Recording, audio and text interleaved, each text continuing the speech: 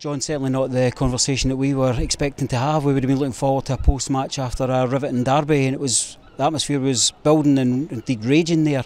Yeah. And then physically the lights went out. What's the experience from in the dressing room and roundabout for yourself? Yeah, well, we'd done the warm-up, went back in, and when we were in the process of getting the last moments in preparation, then the lights went out in the dressing room.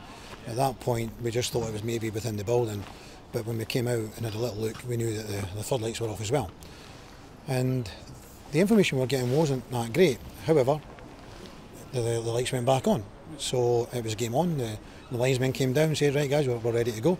And we came out, and obviously the game started, as everyone knows. And yeah, you're right, the atmosphere was great, and I thank the Raith Rovers fans for turning up tonight and making themselves heard. You know, it was great noise, the young team, you know, magnificent, the whole stand, absolutely fantastic. I'm very sorry for you that the game was cut short. It was out with our control.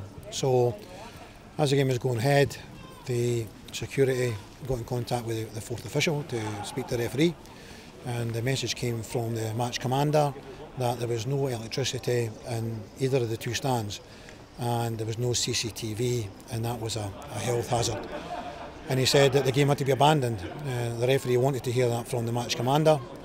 He heard it from the match commander, and that was when he finally blew the whistle on the game. He brought myself and Peter Grant together and said, if you want to speak to your players, this is the situation that I've just said. If you want to get your players across, and then I'll hear it right from the match commander, and then we'll have to pull the plug on it. So again, apologise to everyone who turned up tonight, expecting 90 minutes and more of action, and unfortunately we've only had about 50 minutes. There's not really much more I feel I can ask you, John, because it's about what happens next. I guess it's about just letting the dust settle, and it goes to the hands of the league officials to see when the game will be replayed, what the next arrangements will be. We have to, as a football club, find out the issues. That's why, you know, the lights went out, and there was lights in the stand and the electricity to the stand. Both stands couldn't go back on again, so there has to be an investigation, you know, amongst ourselves to find out why that was, and obviously put that right.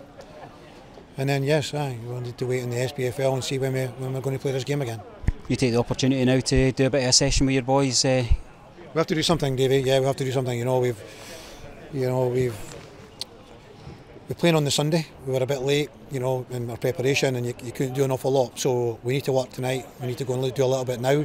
The floodlights are on, and we can train, and we need to train because we were prepared to have Saturday and Sunday off.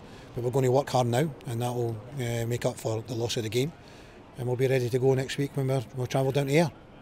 We'll, as always, catch up with you through the week, and this bizarre evening that it's been, hopefully you'll get some extra fitness out of the thing. But I think fans that lose the most, really. One good piece of news, maybe everyone's seen that Lewis Vaughan was on the bench tonight, so it's great news for Lewis, great news for everyone concerned with Lewis and Raith Rovers Football Club. He was seen Mr Keatings today, and he was told that, you know, it's kind of like 50-50. He can carry on, and maybe 6 weeks, 6 months, you know, down the line, maybe that would go. But in the meantime, he had the go-ahead to carry on, and as long as Lewis is feeling fine, he was feeling fine, and Lewis is very much wanting to go ahead. But if the worst came to the worst, you know, it would just be a little tidy up, and maybe a little operation, a little keyhole surgery, 6 weeks kind of thing.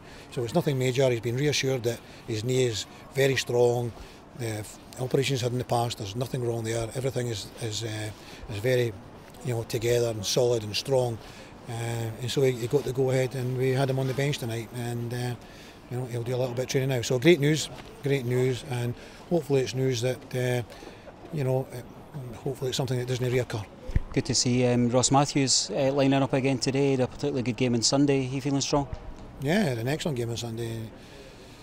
You know, it's like turning the tap on. You didn't realise until you've not got them that you realise how important they are to you. You know, players like Ross Matthews. You know, if you go home and your water's on, you realise how much you miss it. You know, it's the same like with guys like Ross Matthews and Brad. And, you know, you miss them when they're not there. You know, people have got to come in and step into their shoes and do the job, and more often than not, that's what happens. You know, but yeah, it's great to see Ross. Ross would benefit for that game, as I said last week. Another week of training, and he's ready to go. Thanks as always for your time, John. Thank you. Cheers.